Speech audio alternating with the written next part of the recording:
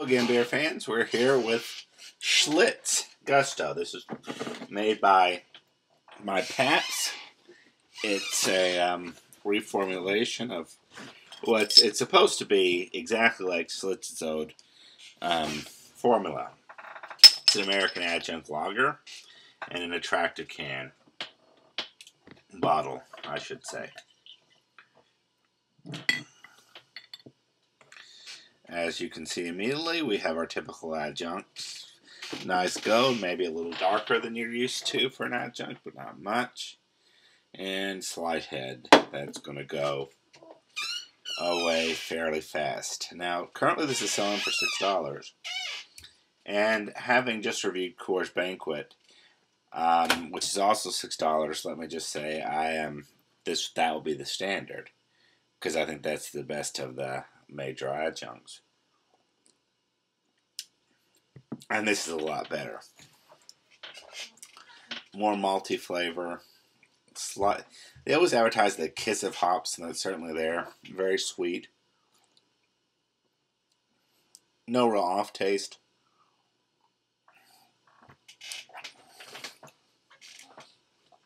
Highly drinkable. For the style, this is the best I've ever had.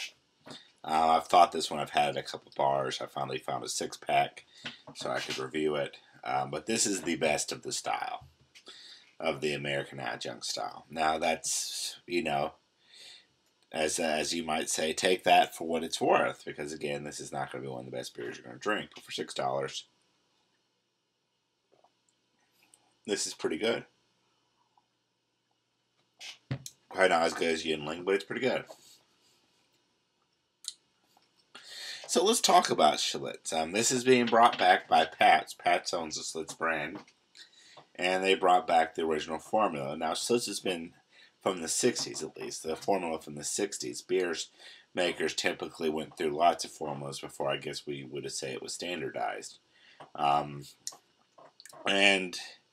prior to the 60s, Schlitz was the #1 beer in America. Over time, I would assume that Budweiser became more popular as people began to prefer even less tasteful beers.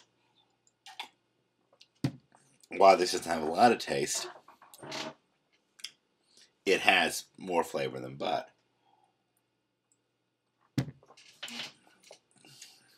Bud is on a different scale as far as smoothness. You can taste that they're maybe using some corn or something in there. Not much. There's probably some rice in there or something, but regardless. So, this was the top beer in America, and never less than 2. Then they cheapened the formula. Many of you have probably read about that. Added a different sugar, I believe, so they could brew it quicker. And it ended up spoiling, tasting weird, and spoiling faster. They changed it from that, not back to the original, but from that. But after that kind of, I guess you could say, fiasco, their brand they basically killed their brand by cheapening over time the quality. And so Schlitz became associated with junk as opposed to what we have here.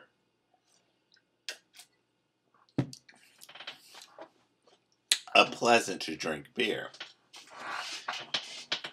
There still is evidently Schlitz from the 70s or 80s formula. I don't know. Sold. I've never seen it. If I ever do, I'll pick it up. It's sold in cans and things. But this has been brought back by Pabst at the right price point, $6, where it should be. And I think it may find a home because I think, Schlitz should be one of the top macros in America. That's its rightful place.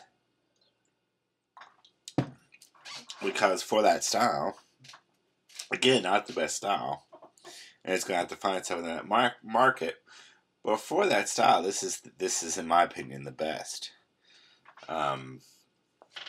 A really nice drinkable beer. It goes down easy. Now, the issues with it, slightly more taste than say Bud or even Coors Banquet, and a little bit more of a bite to it as far as that goes. So it may not be for everybody. And if you're a craft brew fan, as they used to advertise, a kiss of hops means not much hop flavor, right? So there's a little hop, but not much. And so if you're a hop head like me, this is not going to please you. But if you want something to kind of just chill to, this should do it. And so with all those caveats, that obviously this is not as good as a lot of craft brews. This is not a very great tasting beer. All those caveats aside, this is good. I like it, and I may buy it again if I want something that to kind of pound or session beer. This might be a choice. The only choices in my mind for that are currently Guinness, which is the best, but a little more expensive, Yinling, and I would say this. So again, now if you're a hard craft brew fan and you turn up your nose at the macros, I understand that, and I would suggest you stay away from this if that's how you feel. If you are at all into the macros, at all into the adjuncts, this is one to get, and that would be where I would put it. Anyway, that's all I got. See ya.